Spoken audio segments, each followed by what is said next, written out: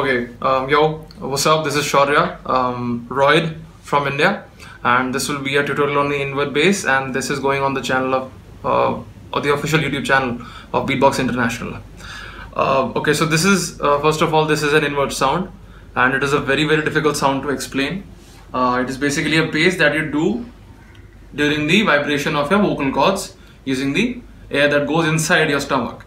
So there are two ways of breathing. One is when you use your lungs to breathe, and the other is when you use your stomach, using your diaphragm muscles. So this one in particular requires a lot of air. So you use the stomach. And another important thing to remember is that to get a control of this bass, you need to be very precise with the amount of air you breathe in. So to begin with the basic sound, this is how the invert bass sounds. This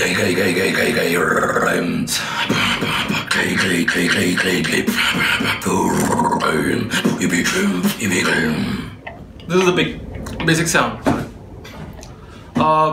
As I said, this is the sound is created by the vibrations of the vocal cord using the air while pushing the air inside your stomach. So to start with the sound, the basic idea is doing the opposite of a chest bass. Now this is how you do a chest bass. The same concept, but try doing this inwards. Take very, very small breaths. You will feel a very little rumbly growl somewhere here. Try touching your throat over here. Bring it close. Somewhere near this place. And the moment you get that little rumble, just work on it. Keep at it. Try adding more air to it. It will be a very weak sound in the beginning. It will sound something like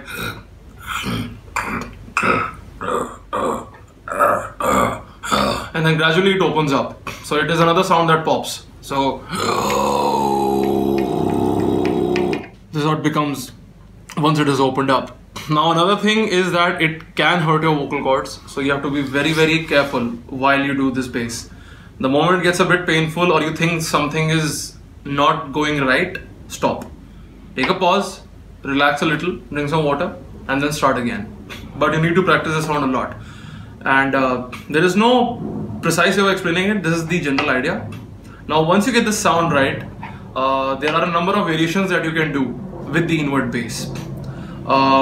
If it is a weaker bass, you can just use it as a transition. For example, if you're doing throat bass and you want to breathe in, you can put in the invert bass as a way of breathing in. So you have a sound as well, and it is compensating for the air that you're using the throat bass, like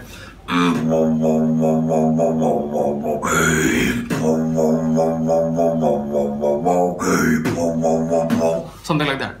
This is one variation. Now when you get a hang of this sound properly and you know how to do it well, there are a number of variations. Now first of all, to give a big shout out, there are a number of beatboxers who pioneered the sound. One of them is Marcus, B-Art, there is Villain, and there is Tyler W. There are a number of beatboxers, so you check them out. Variations are, the first variation that I usually do a lot is using the invert click roll, the runs. Now this is also very, once you need to know the click roll, the basic middle tongue click roll, you need to know this. You combine it with the invert bass, it becomes the B-Art's rocket launcher, and his first beatbox television video was based on this technique. The rocket launcher.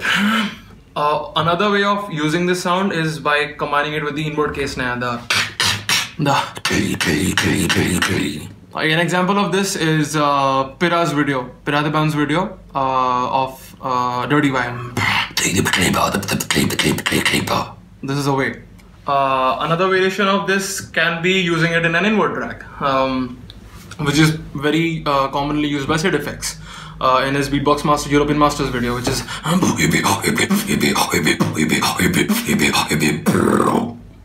the fourth variation that I use, that I do usually, is combining it with the lip roll, which is this is also a very simple sound.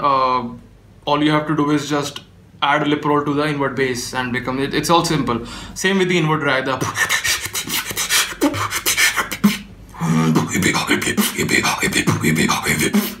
Simple.